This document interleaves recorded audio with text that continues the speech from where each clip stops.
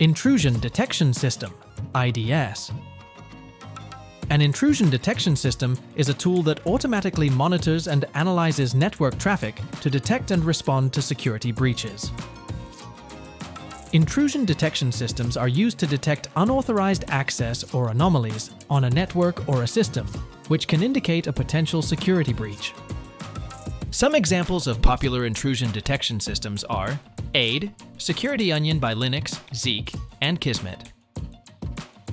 An IDS monitors network traffic for suspicious activity and known threats, sending alerts when potential security breaches are detected.